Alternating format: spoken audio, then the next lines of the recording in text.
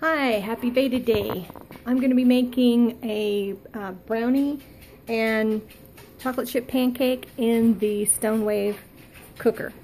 I know you guys have seen this on Facebook, and we're going to just do a quick video on how that turns out, okay? Here's my Stonewave. I've sprayed it lightly with some olive oil. It says you don't have to spray it. It's supposed to be non-stick, but you know, I want to be safe rather than trying to scrape it out. I'm just going to mix it right in here. Here's the chocolate chip one.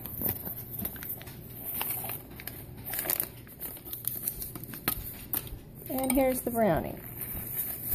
And they actually both have chocolate chips in them. This is the easiest one to do. Now I'm going to add the water.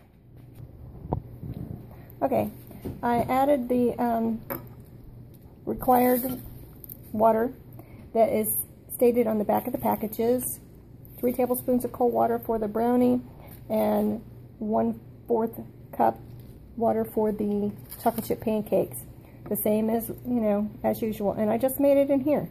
And now we're going to put it in the microwave and microwave it for about 2 minutes. And it's going to come out kind of like a cake. A little bit of a moist cake. So we'll see. We'll check it out. Alright, I have the lid on. I am placing the Stonewave in the microwave. And we're going to set it for 2 minutes. And go. Okay, our Stonewave should be done.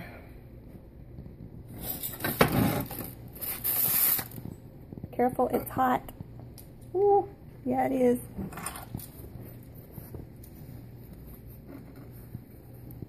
Watch out for the steam. And there you go. It is very moist. You kind of want to let it set a little bit, I think, before you try to plop it out. Maybe not too much. And then I will put it on a plate and show you what it looks like. Look at all steamy. Yum. And this is how I do mine. I just place a plate over it and then just flip it over. Give it a couple of taps and hopefully it's going to come out. And it's not. So plan B. We'll take this and run the spatula around the edge and see if we can loosen it up and then plop it over. Okay, I've loosened it around the edge and now I think it'll plop right out. There we go. Pretty clean.